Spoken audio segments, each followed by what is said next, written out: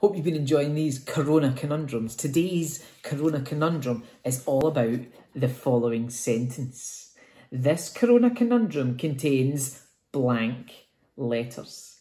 Your job is to come up with a word or words which, when written into that box, mean that this becomes a correct mathematical statement. Now, I'm not going to accept any nonsense like this. This Corona Conundrum contains some letters. That's correct, but it's not really a mathematical summary of the sentence. I'm also not going to allow anything like this. This Corona Conundrum contains black and blue letters. Nah. I'm not having that.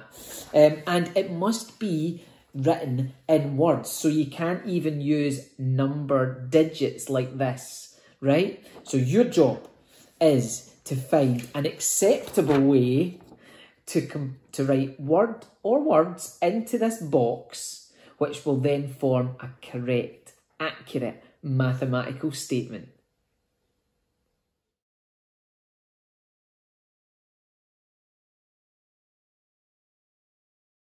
It's hard for me to predict in advance what you guys are going to come up with for answers to this Corona Conundrum. Perhaps you went for sticking 42 in the box, which means this Corona Conundrum contains 42 letters, and if you count them, that is 42.